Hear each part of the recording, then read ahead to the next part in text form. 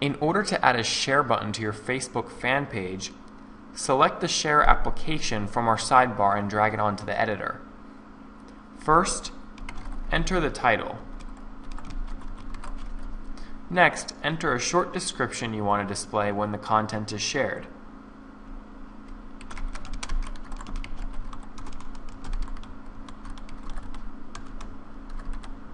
Lastly, enter a URL you'd like people to go to if they click the shared content, and even add a thumbnail image.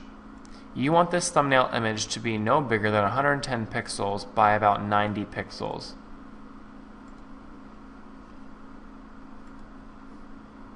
Lastly, drag the share button to where you'd like it on the page, and click Publish. Now when we go to the tab, you'll see the share button built right in.